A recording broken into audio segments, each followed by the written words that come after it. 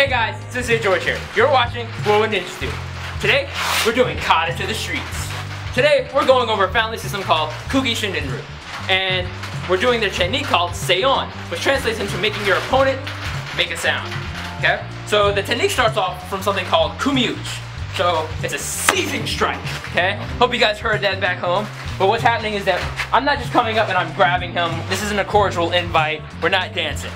What happened is that two warriors just met on the battlefield. We don't have all the weapons we need to be able to confront this in a longer range fight, but we're still trying to win the battle. So we see each other and we rush in. We have this grab, kumiuchi, and preemptively I want to strike. So if I see him and I can come in faster than him, this helps me take his balance before he can get mine. If we both take each other's balance simultaneously, it means I'm a bad warrior and my timing was off.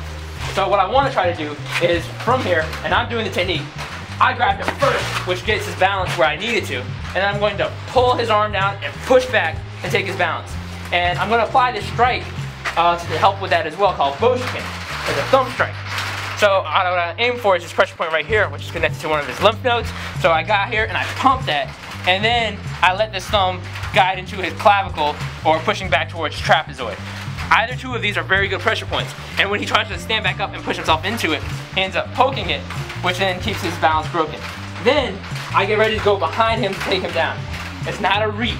I'm not coming for his leg. What I'm going to do is I took his balance, and I'm going to walk straight through him, which takes his balance, and I twist him over my side, and then I get a lock from this posture here. Then I disengage. Yeah. So we're going to go over that again. Starts off with kumiuchi. I try to strike before he does so I can get his balance better. I push, I pull his arm here, I pump him in the pressure point with the boshiken. I let that stay into his clavicle. I step through him, not reap, and push down. This takes his balance. Now, in this position here, what you may see is that I often have one knee over his neck, one knee over his ribs. This is in case he grabs my collar and he were to try to pull me down. If he pulls me down, I'm just gonna post up, and this drives my knee and shin across his neck or his ribs, which is a lot of pressure. And then I tend to put his elbow facing against my pelvis, and then I lock it. From this posture here, I can easily come back and break it from there. Disengage and then escape. And move on to the next guy and fight him and take his sword, and do that on the battlefield and keep moving forward. Kugi Shinrin-ryu is about taking one guy down and then continuing the fight. It's a battlefield art. Okay? So that version's cool. You gotta get really good at the boshiken, and some of the ways you gotta do that is just do boshiken and condense it against your chest. Make sure you're doing it right. Understand that it would be a pop to the yakusumi and then slide down. Because again, when you come into the side of it, your opponent's not gonna take that, they're gonna start moving around and it could slip off very easily. So I do this as the initial pop, slide down into the clavicle, and then push. It's very important to be able to understand your tools and their advantages and disadvantages. Boshiken can slide off very easily off of this pressure point. It's good to move someone, but it's not good to keep it there. So then the next point that I want to bring up is that we don't have to stick to boshiken. There's a number of ways to take his balance. So we're going to go to kumiuchi again with a seizing strike grab. Now what I'm going to do is I'm going to pull my hand right back. I'm going to do a knife hand, like I'm cupping some water in, pull it back, throw it into his neck, and then I walk behind him simultaneously to do the same takedown. So we're going to do that again. He comes in with the grab, I pull back, I hit him in the neck, and I walk behind his leg, take him down. So I love the knife hand, and one of the reasons I love it is because let's talk about his balance. From this grab, when I do the boshiken, it pops him one way and then I push and pull, which blades his body out, which allows me to step behind. This is very good, his balance is going this way at this point. When I do the knife hand and I go to strike, it rocks his weight backwards. Now I can still go at an angle forward of 45, topple him down, kick him, and then start fighting other people. I don't have to focus on him, and if we're on the battlefield and there's a lot of armor, it's going to take him a lot longer to get back up. He has an additional 60 plus pounds and fatigue trying to get back up from that position. And in the battlefield, what I would try to do is I'd have my spearman or someone behind me, we're moving in rows, close quarter combat, knock the people down, people behind just end up doing their pokes and moving forward through the battle. So that's one reason for that technique, is to knock him forward. Now, one other thing that you might want to be mindful of is that different warriors may have had the neck guards and different things like that. So from the grab, another alternative hand strike is Soshuken, which is the grab of the trachea. So they would have a plate here where I couldn't normally grab it, but I could easily let my hand come up underneath and then slide underneath that flap and then grab the trachea. And I'm coming in and grabbing both sides and squeezing. This alone would crush the esophagus and make them have a hard time breathing. They would need the surgery to allow them to breathe through that. But we're in battle, so good luck getting a surgeon to do that ASAP. So I struck to the throat, and that same thing starts pushing him back, and I step behind him and I would take him down. So that's a really cool aspect about it.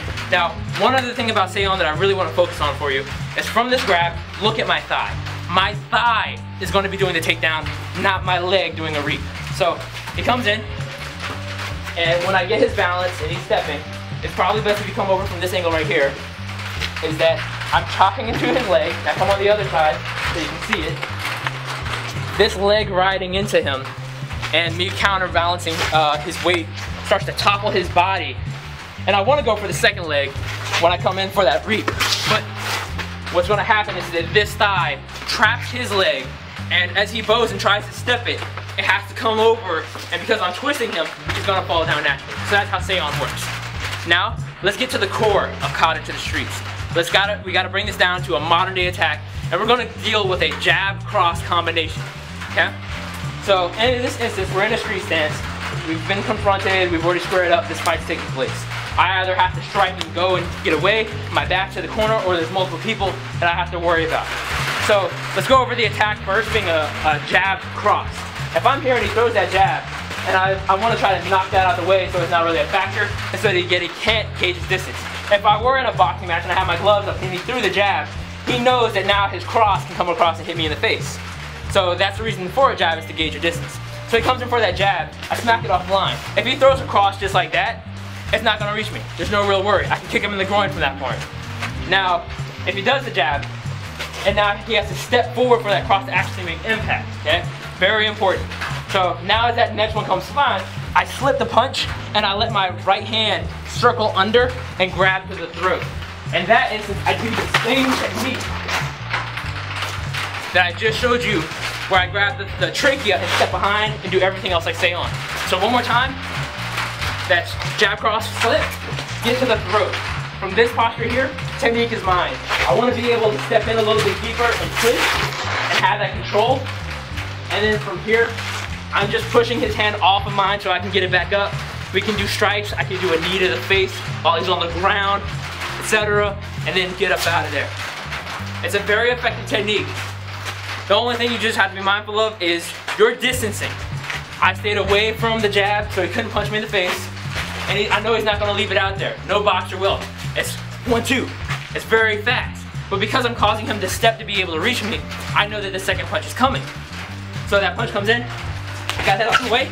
Even if he pulled that arm back in, like very skillfully, if that arm came back in, I still have his throat, I still have his sleeve. Even if I could get the crook of his elbow, I can use this against him, cut through, and take his balance. Yeah. So, that was Seion. Thank you for watching What Would Ninjas Do? Like, comment, subscribe, and share. Let us know if there's something that you would like to see underneath, and I'd be more than happy to chat with you, check it out, and to put it on our video queue. Thank you for watching. どうもありがとうございました。